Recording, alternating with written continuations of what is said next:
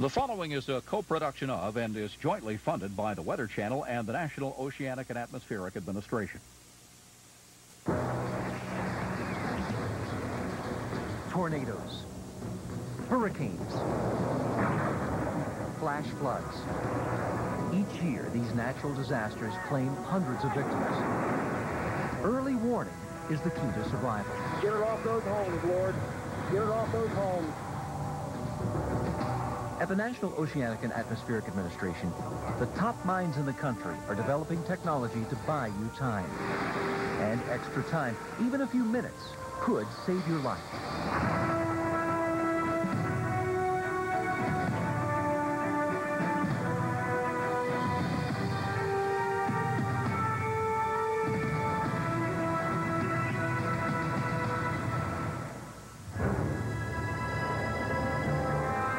Tornadoes are the most fascinating storms on Earth. Violent, erratic, and mysterious. Their unmistakable funnel clouds can be as beautiful as they are deadly. These powerful storms can appear out of nowhere and reach wind speeds of more than 300 miles an hour.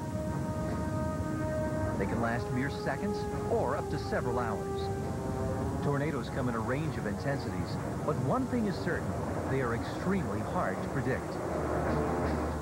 At the National Oceanic and Atmospheric Administration in Norman, Oklahoma, scientists from the National Severe Storms Laboratory, the Storm Prediction Center, and Weather Forecast Office are no strangers to tornadoes.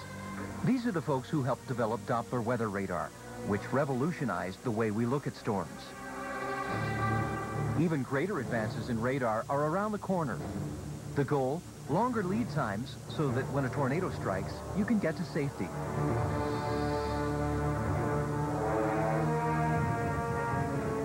On the morning of May 3rd, 1999, the people of Oklahoma had no idea that one of the most destructive tornadoes in Oklahoma history would strike that day. Oh, big power blast, Gary. Oh, wow. The day begins much as any other, with a heads up from the Storm Prediction Center about the possibility of severe weather. May 3rd for us was a day that's like a lot of days in the southern plains. We knew there was a risk of severe thunderstorms and perhaps a few tornadoes. By midday, Doppler radar shows escalating storm activity. The National Weather Service sends out a tornado watch that is picked up by the local media. Okay. All right, storms continue to intensify. Just some quarter-sized hail being reported, but there is tornado watch in effect for a good part of southwestern, south, central, and central Oklahoma for the next several hours. No tornadoes at the moment, but we'll be watching it for you. Realizing conditions are ripe for disaster, Weather Service forecasters track the potentially dangerous weather throughout the afternoon. Shortly after 4 o'clock, the situation takes a turn for the worse. The National Weather Service alerts media and government there is a high risk for severe storms. Hospital workers, police officers, and emergency managers brace themselves for the coming disaster.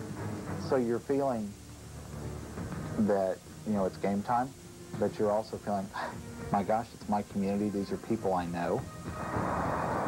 Shortly after 6 p.m., the tornado touches down southwest of Oklahoma City and keeps on going. The circulation is about 6 miles across. Oh, man, oh, man, oh, man. Now, you folks, as you folks watch this thing now, as you watch this, keep in mind, oh, evening, Christmas. We tried to give a blow-by-blow description of where the storm was moving and what areas would be affected next. And then it got to Bridge Creek, and it was just kind of, it went through the power lines. It was just kind of pow, pow, pow, pow, pow, just those flashes. And, you know, I knew it had to be in a populated area. People had to be dying because not everyone gets the word. Not everyone takes the proper safety precautions. Oh, my God. Oh, God. Right over their house, right over the woods. So don't come this way. Oh. God, look at it. At 6:55, just before the tornado strikes Oklahoma City, Gary England hears something from the National Weather Service that he's never heard before. The National Weather Service came out and said tornado emergency. Now that got everyone's attention. The tornado stays on the ground for an hour and a half, annihilating everything in its path. Under your hill, the wind picking up. Look at the fire. Look at the lightning down at the bottom. It must have touched. Look, it's moving north. Get in the house. Get in the house. Get back. There'll be lightning and all kinds of stuff going all over. I still cannot get through the cell phone to call Channel 9. I was already in there. She just barely got in there and closed the door and it hit. What did it sound like? Freight train. We could hear it just a roaring. The tornado causes more than $1 billion in damage. More than 10,000 homes are damaged or destroyed. The president declares a state of emergency. In central Oklahoma, a tornado that day was rated F5. It's the most intense type of tornado that you can experience. There are 44 fatalities in Oklahoma that day, but the death toll could have been far worse. Thanks to the early warning issued by the National Weather Service, many people make it to shelter in time. There was a survey taken in Oklahoma City after the storm of the actual storm victims, and I believe that the results of the survey were that 95% of those people that had been affected knew about the storm, which is a phenomenal warning rate. We are proud of the way the warning system worked on the evening of May 3rd. We strive to be able to perform at that level all the time, and as technology and our understanding of tornadoes increases, we hope to be able to do an even better job in the future.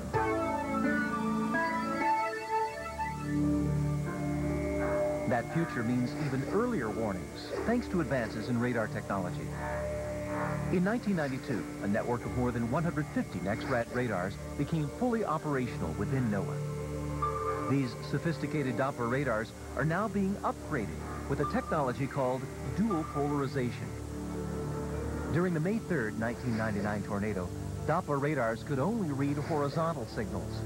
The upgrade means that the radar will also have an alternating vertical signal. Two signals translates into more accurate warnings. Snowflakes, for example, are wide, but if you turn them on the edge, they're much taller than they are wide. And so by using dual polarization, we can detect the shape of the things that are up in the clouds. And we can determine rain from snow, we can determine hail size.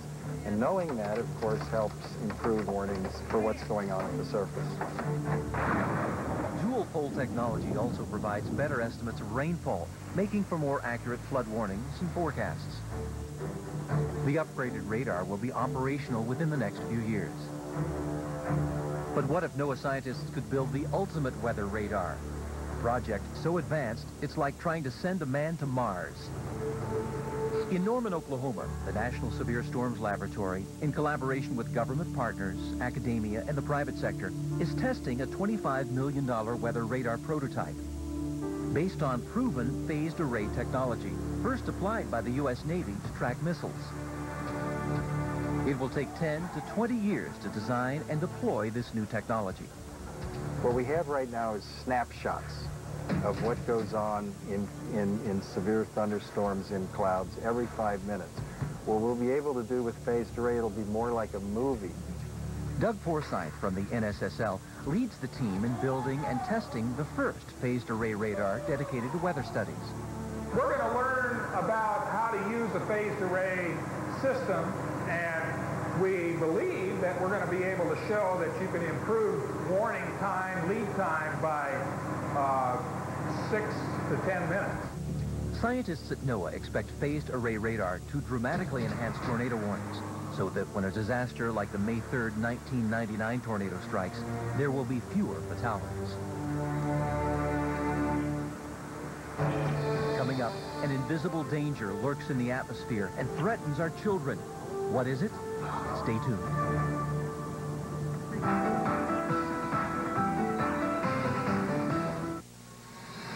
Forecast Earth is brought to you by AOL. Want a better... When wildfires rage out of control, the smoke extends far beyond the plains.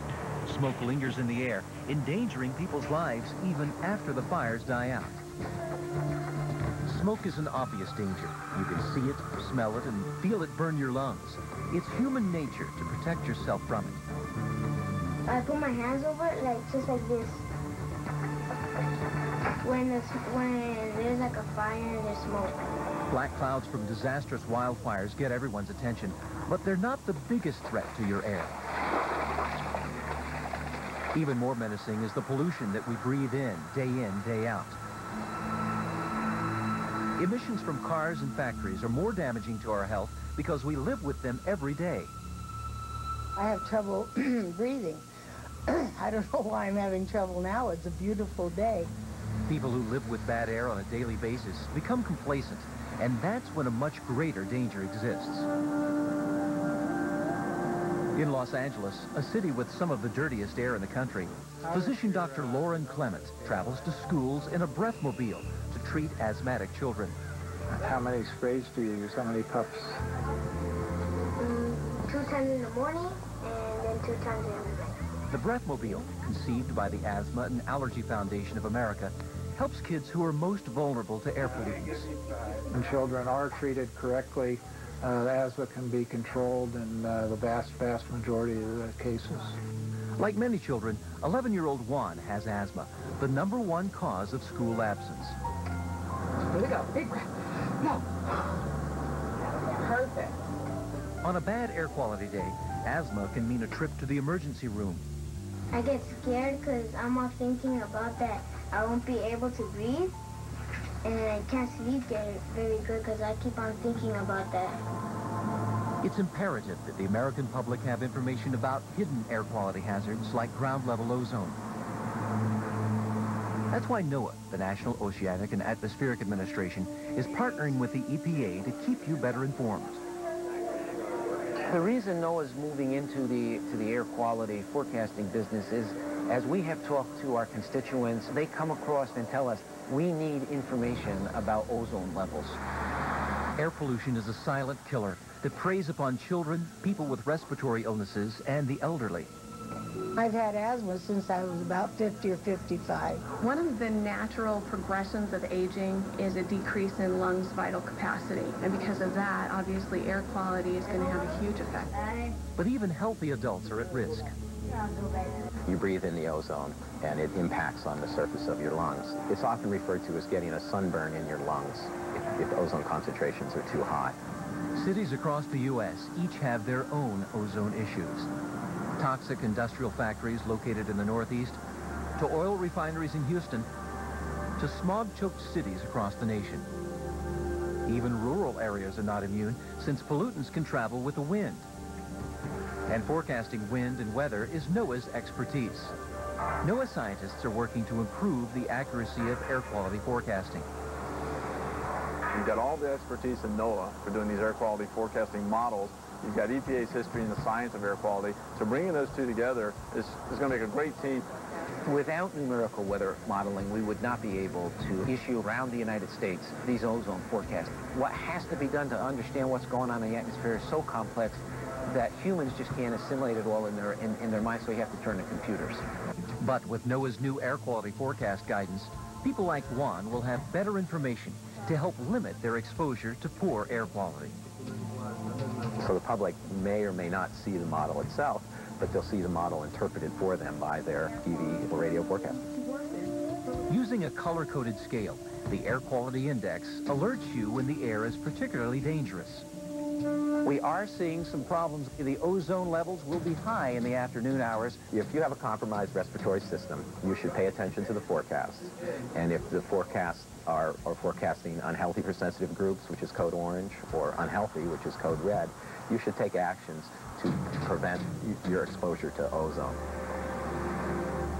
One of the most important advances in air quality forecasting is getting detailed forecast guidance out in real time.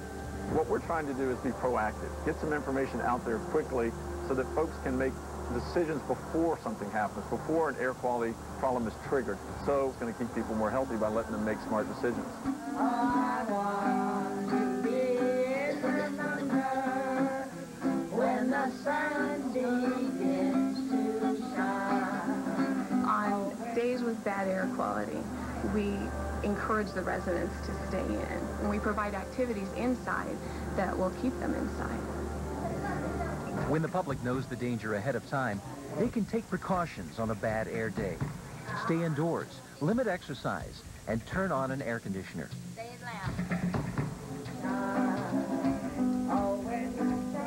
For a a population at risk, these safety measures are necessary, but not always fun. It's not fair that when I run around, I can't breathe because I really like playing and running around. When the saints go marching in.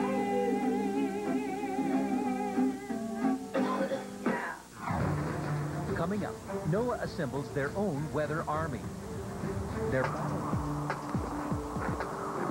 Each day, over 10,000 volunteers from all 50 states venture outdoors to observe and record weather.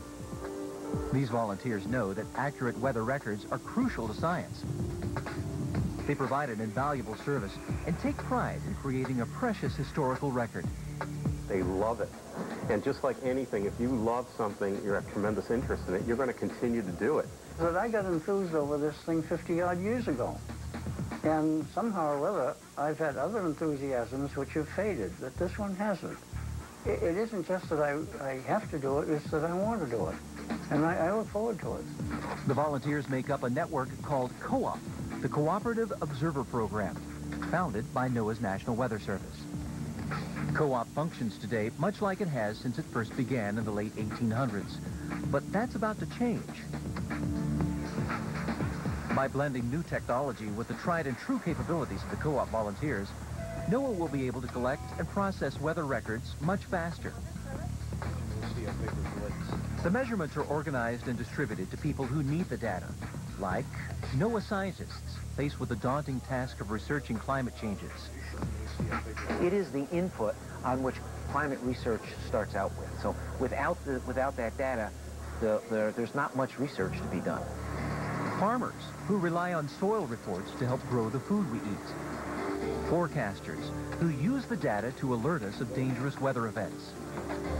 It's just a couple of yardsticks and thermometers, but that data is used by the meteorologists to predict severe weather events, and that can help protect life and property.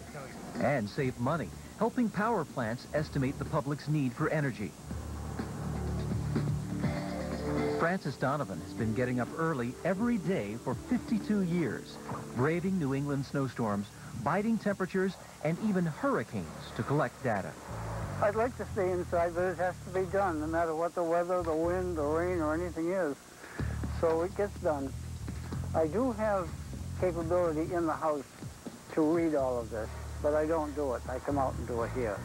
This is the actual Weather Service operation, and this is what you do. Francis gathers measurements of temperature, wind, snow, and rainfall. Roughly a tenth.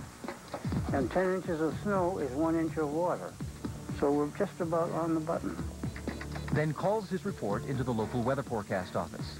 The max is 19, min is -2, current temperature is 3. Okay, thank you, Francis. You're welcome. Bye.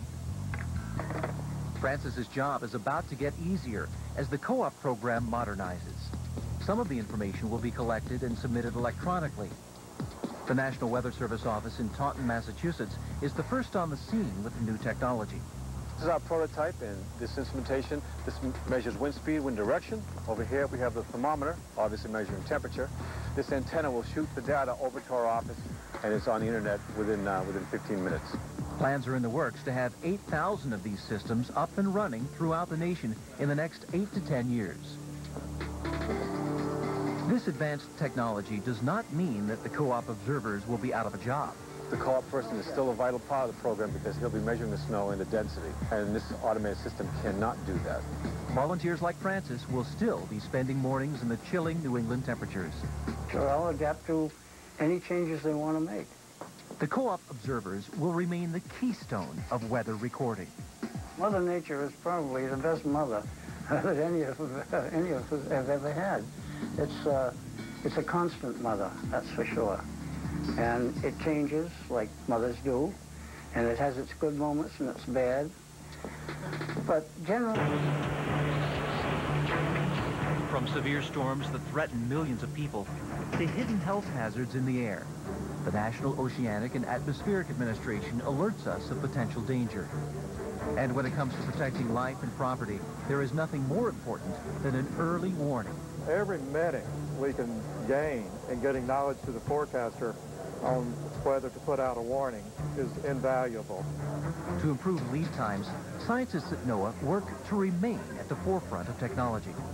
NOAA is a science-based service organization. We have a range of technologies from relatively simple to quite complex. So NOAA must remain technologically aware and must support a robust research program to help move technology forward. The ultimate challenge?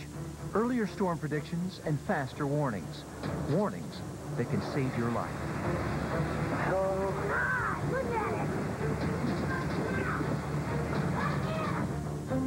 This has been a co-production of and is jointly funded by the Weather Channel and the Environmental Protection Agency.